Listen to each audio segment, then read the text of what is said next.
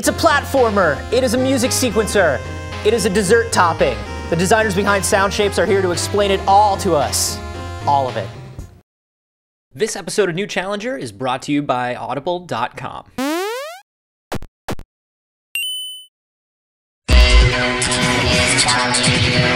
Welcome to the show. I'm Anthony, and I have been going nuts over Soundshapes for the last couple days. It's a platformer, but it's also a music sequencer with community levels, and Deadmau5 is there, and it's nuts. It's almost too nuts for me to explain, but luckily, Jonathan Mack and Liem, the designers of the game, have joined me via future video telephone to tell me all about it. Hello, guys.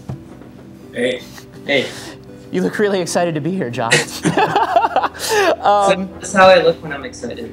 So Soundshapes is a platformer with kind of a musical twist to it, and we've seen games where gameplay kind of affects the sound and the score of the game before. How is Soundshapes different?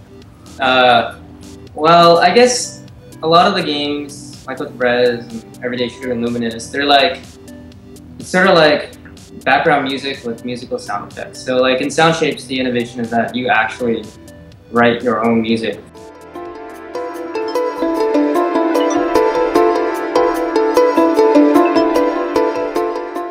Where did the idea for doing this come from? How did you decide that you wanted to make a game that was also a sequencer? Well, we started that wasn't our intention actually.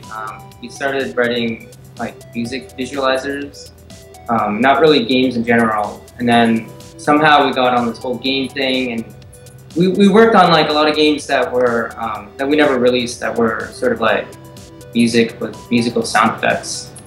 And we got pretty far with that, but I don't know, I remember we got to a point where it's just like, the player doesn't have a way to write their own music, really. They don't have this ownership over what they're doing, and so, I don't know. I remember we were looking at like a piano roll or something, like in Fruity Loops or whatever, and thinking, hey, what if you could just jump on those things? Kind of like the Tom Hanks scene in Big, but a video game.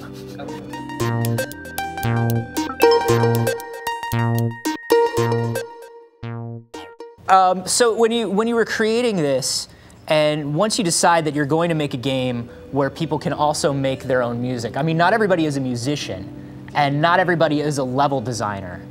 How do you kind of make tools that are accessible enough for somebody like me, who's, you know, borderline tone deaf and has never made a game before, where the level that I make actually turns out to sound beautiful and is kind of able to be played as a game and be interesting?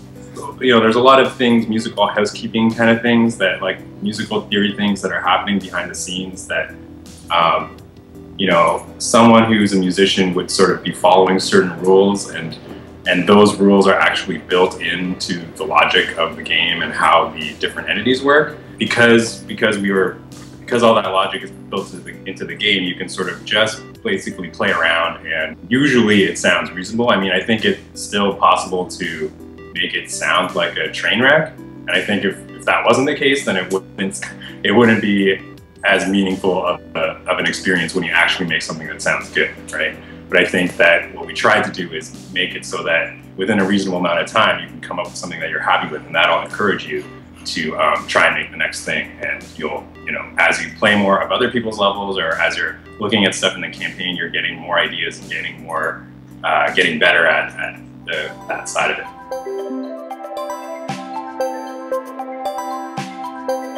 So obviously, to get people excited about making their own levels, you have to give them a game to start with. And you guys chose some really interesting artists and musicians to work with to kind of show off the range of the game. You've got the guys from Super Brothers in there, and Jim Guthrie, who made Sword and Sorcery. You've got Deadmau5, you've got Beck in there. How do you collect these people and get them involved with your game? Well, okay, so the whole idea was to sort of create, you know, like the game is separated into different records. So the idea is like each record should be different, and so the idea was to find artists that have different styles that are sort of underrepresented, I guess.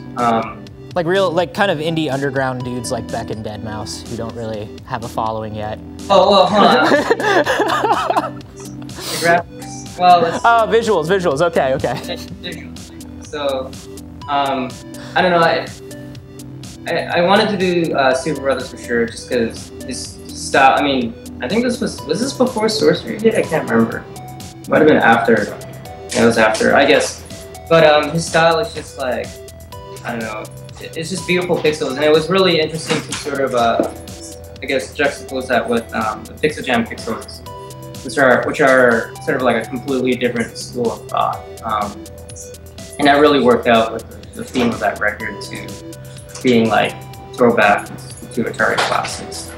But yeah, the idea was just to find like a lot of sort of different styles, like Colin's stuff, the stuff we do in-house is sort of realistic, and then we have, I mean, finding the Beck art is just pretty hard, actually. It's just like, Beck gave us 3 different songs. Oh, wow. Just trying to find someone who can sort of encompass all those ideas. Luckily, we found someone just down the street from us.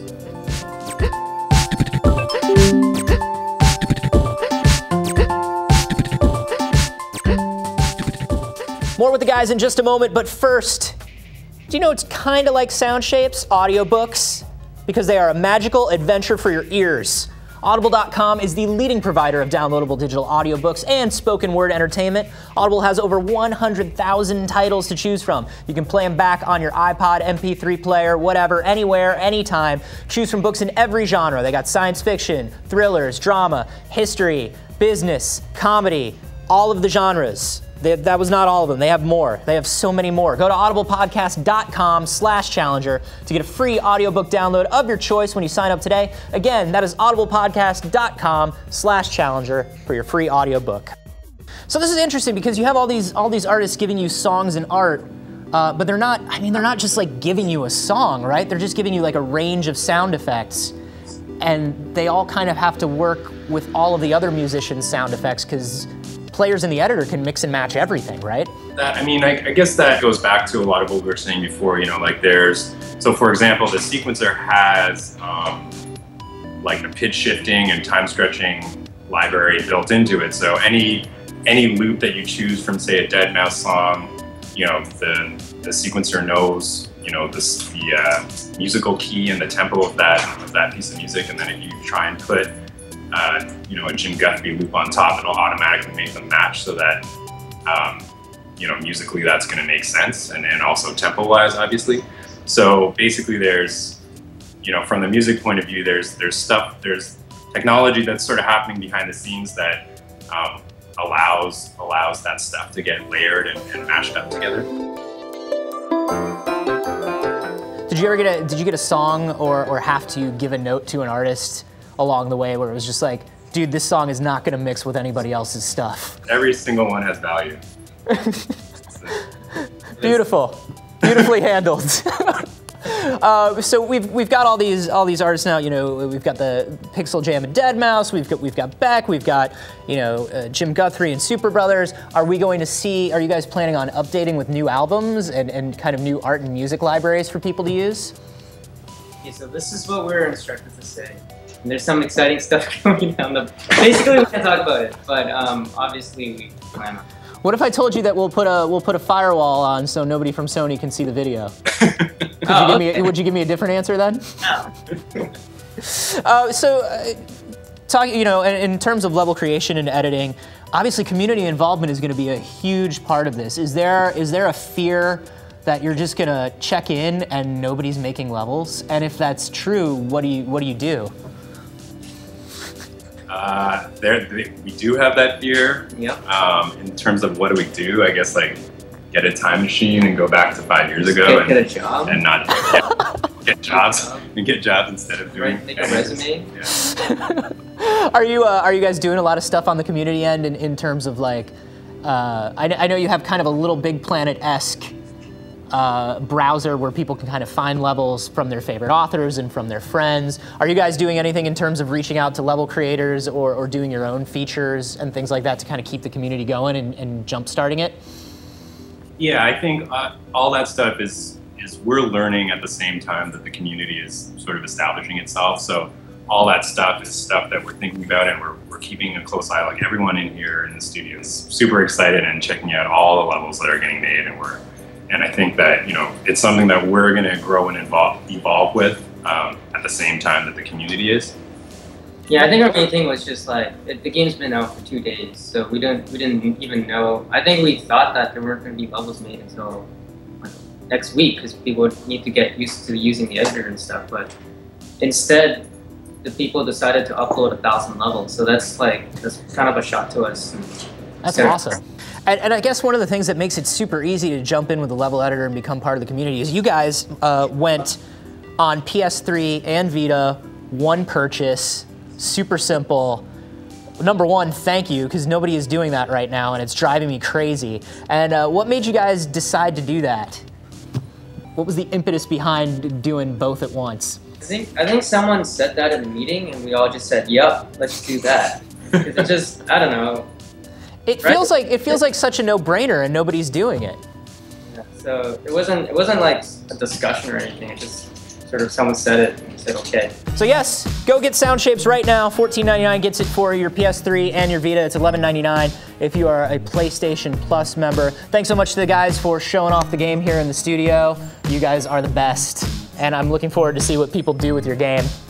Next week, back in the studio, we're gonna have the lead designer of Mark of the Ninja. That's that 2D stealth ninja action thing that's coming for XBLA. So be sure that you have subscribed so you do not miss that. And also, if you like this video, there's a little button right down below where you can tell me exactly that you liked it. So hit that, and we'll see you next Thursday.